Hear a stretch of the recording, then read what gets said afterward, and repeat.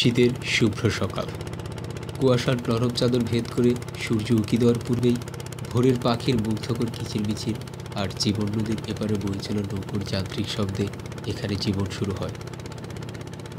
প্রাণচাঞ্চল্য আর কর্ম উদ্দীপনা শুরু হতেই বিশ্বের অন্যতম খ্যাতনামা দৈনিক দ্য গার্ডিয়ানের পরিষ্কার পরিচ্ছন্ন এবং বাসযোগ্য সবুজ নগরীর জরিপে দ্বিতীয় স্থান লাভকারী প্রিয় শহর রাজশাহীতে আমরা।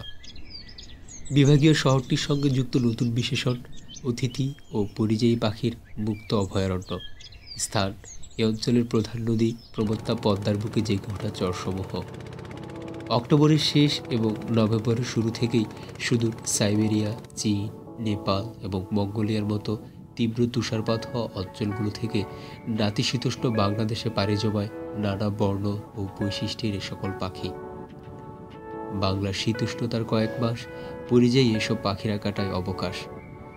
চরে বিচরণকারী বিরল প্রজাতির এসব পাখির বৈশিষ্ট্য বর্ণনা করতে গেলে সর্বপ্রথম যার প্রসঙ্গটি আসবে তিনি যুক্তরাজ্যের বিশিষ্ট পাখি বিজ্ঞানী ফিলিপ ব্রাউন, যিনি বিভিন্ন প্রায় সাদালেজ শিলাফিদ্দি নামক পাখির সন্ধানে একে একে 7 বার পাড়ি জমিয়েছেন বাংলাদেশে।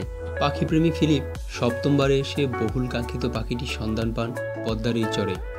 শুধু তাই নয়, বাংলাদেশের একমাত্র শহর রাজশাহীর এই চরেই বিলুপ্ত প্রায় 10টি পাখির 6টি নিয়মিত আনাগোনা বলে মন্তব্য করেছেন বাংলাদেশ বার্ড ক্লাবের প্রতিষ্ঠাতা সভাপতি ইনামাল হক।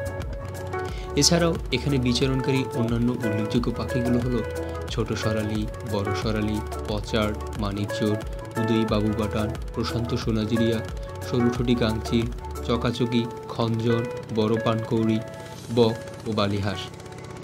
বন্যপ্রাণী সংরক্ষণ ও নিরাপত্তা আইন অনুযায়ী পরিযায়ী এই সকল পাখির যথাযথ দেখভালে সদা সচেষ্ট রয়েছেন রাজশাহী বিশ্ববিদ্যালয়ের জীববিদ্যা বিভাগের শিক্ষক মণ্ডলী সহ পাখিপ্রেমী আলোকচিত্রী এবং নাগরিক সুধীজন।